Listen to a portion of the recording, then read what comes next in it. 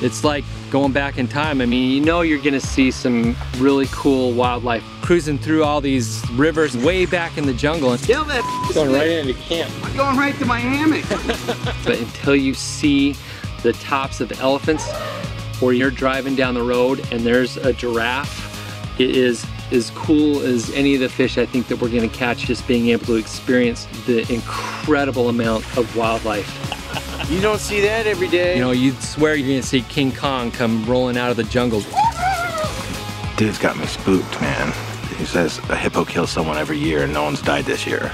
I was sleeping in this hammock here. I see an ass about this big, and all I could say was, hippo! And it's right over there, and it's gigantic. I stepped on poisonous snake, and under my foot.